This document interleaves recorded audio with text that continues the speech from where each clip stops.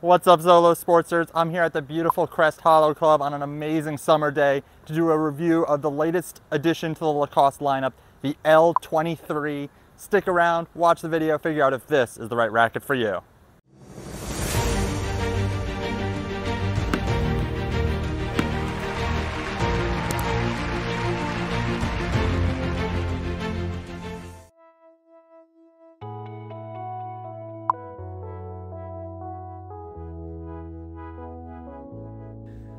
The L23 is 300 grams, which equates to 10.6 ounces unstrung, with a swing weight of 318, making it 5 points head light with a balance point of 12.9 inches. It has a 100 square inch head size, a standard length of 27 inches, an open 16 by 19 string pattern, and a beam that goes from 23 to 25 back to 23 millimeters. The stock grip is the Lacoste synthetic and has a show-stopping emerald green cosmetic. Even before the increase in weight from the previous generation, the L23 is still the heavier of the two Lacoste models.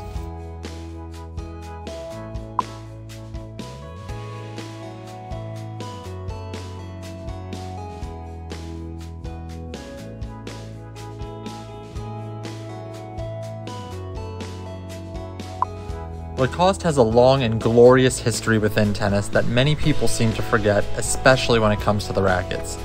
Now that they have partnered with Technifiber, they seem to be gaining more credibility with modern tennis players who may wrongly assume that this is merely a brand extension play.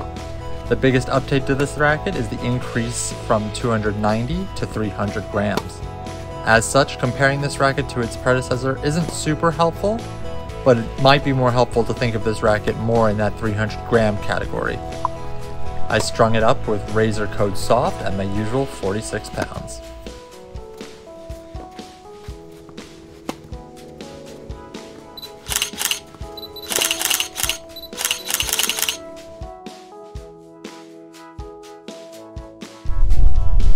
This racket from the baseline was the textbook definition of a point and shoot. With minimal effort, I was able to direct my shots deep into the corners with pace.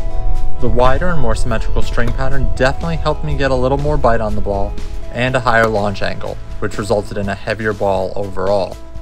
With my racket of choice being a smaller head size and a more flexible frame, I really enjoyed the larger sweet spot and was pleasantly surprised by the feel of the racket. It didn't feel like I was spraying the ball, nor was it jarring on my arm. My one knock would be that when I wanted to step in and crank a winner, I found myself overdoing it and was better off letting the racket do the work for me.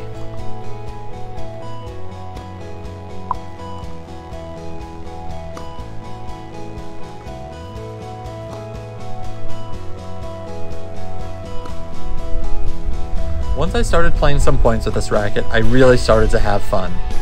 Because of the easy access to power and spin, I was able to bide my time, be more patient, and go for the killing blow once my opponent started to lose steam.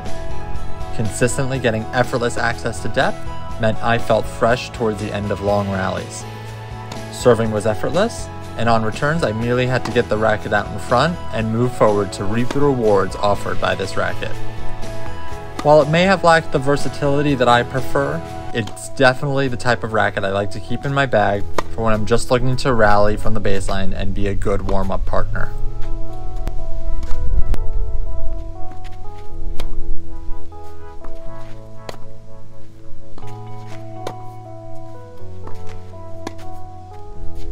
Up at the net, this racket performed admirably.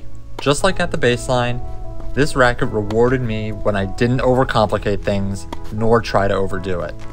Merely sticking the racket out in front and letting it do the work seemed to be the best recipe for success. Low volleys, high volleys, blocking back pace, or generating my own all came naturally. Where I struggled was with some of the touch shots. Stringing at a low tension definitely helped, but still left me eager to choose other tactics. Overall, this racket held its own, and the increase in weight did its job of providing more stability.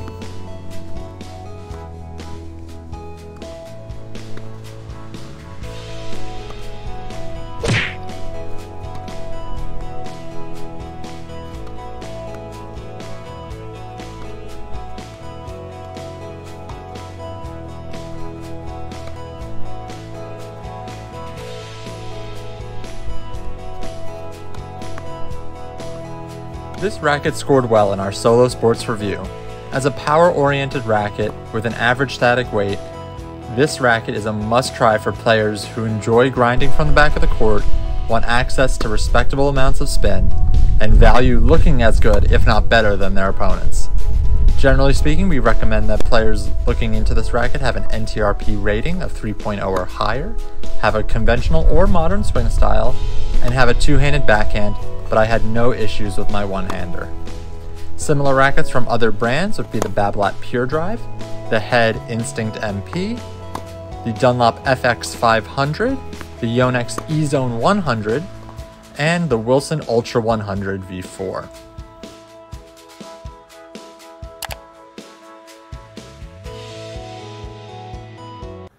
We hope you've enjoyed this review of the Lacoste L23.